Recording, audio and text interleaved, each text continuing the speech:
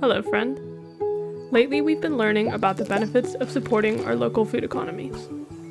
Since we all need to eat, food can be a great starting point to look at how our choices can help create a more connected and sustainable society.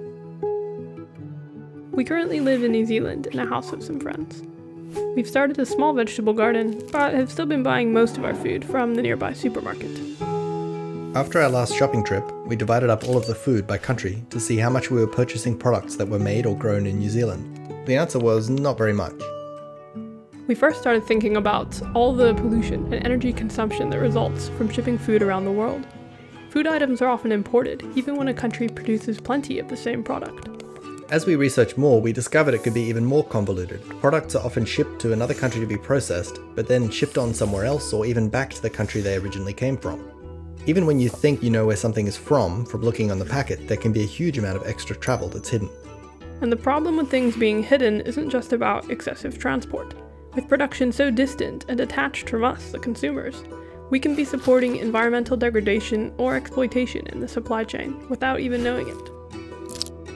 This sort of thing is what we end up with when the entire economic structure is organized around the singular pursuit of profit growth.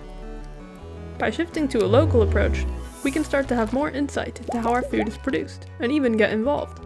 We can shift demand to more local suppliers that have less negative impacts on the environment and on our fellow beings. Here are some ways we can get started. We can sign up for a regular veggie box from a local farm. Volunteer with a nearby community garden. Experiment with growing our own food. Support local businesses that emphasize locally sourced foods. Challenge ourselves to read the back of the package. Think about if we really need this thing from the other side of the world.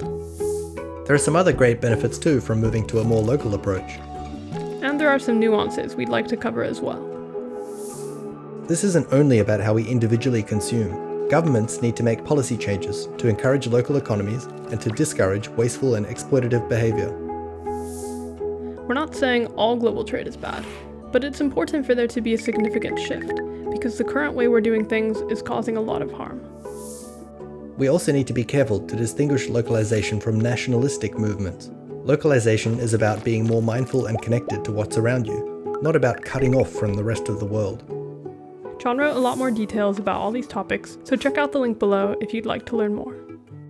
And don't forget to quit your corporate job, go vegan, and live in a tiny house. Whoa, yes!